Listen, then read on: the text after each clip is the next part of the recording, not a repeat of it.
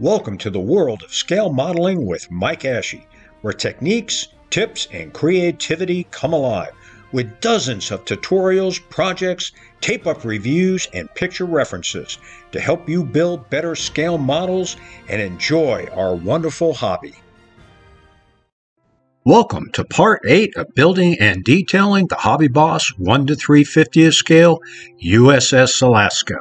In this video, I want to show you the Black Cat Models 3D printed parts that I would have used on my Alaska build had these parts been available when I built this kit. These 3D printed parts have unprecedented surface detail, they're easy to put together, and they'll save you a lot of time during your construction sequences. Note the surface detail on the 5-inch 38 turrets.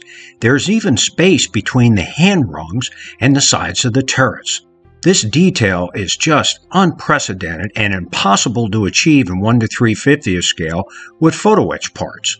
All you have to do with the turrets is snip off the runners at the bottom, clean them up, and then prime them and paint them. The 5-inch 38 barrels are also beautifully formed, and the ends even have slight indentations in them.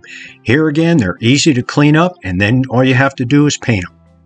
The 40mm quad bases are just absolutely superb in their surface detail.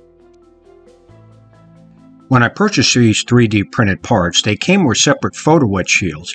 Now, you can buy 40mm quad bases with the shields already printed onto the parts. The 40mm guns even come with the aiming rings attached to the parts. Here you can see just how exquisite the surface detail is on these 40mm guns. On the 40mm gun directors, which come with the 40mm quad platforms, all you have to do is snip them off their runners, paint them, and you're ready to go. Black Cat Models 20mm guns are also exquisitely detailed, and it even comes with the shoulder harnesses. All you have to do is cut these parts off their runners, paint them, and you're ready to install them. The 20mm ammo boxes have exquisite surface detail. Here again, all you have to do is cut them off the runners, paint them, and glue them in place. The SK search radar is just absolutely beautiful, and it has detail on both front and the back, including all of the framing.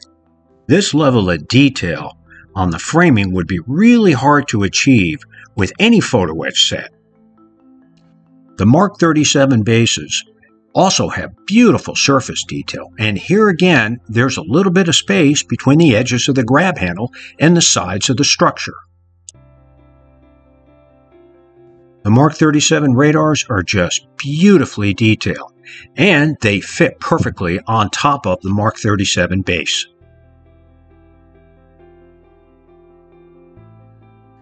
Each Mark 37 radar set consists of 3 parts, and it takes all of 10 minutes to put them together.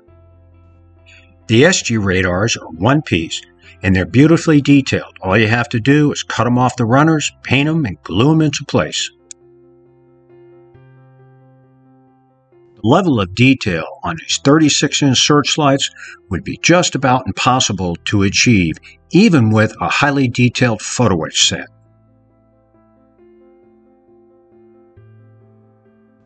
The 24-inch searchlights also have exquisite surface detail.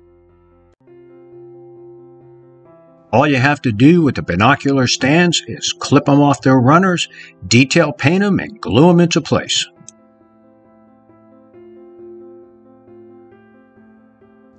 The life rafts also have very nice surface detail.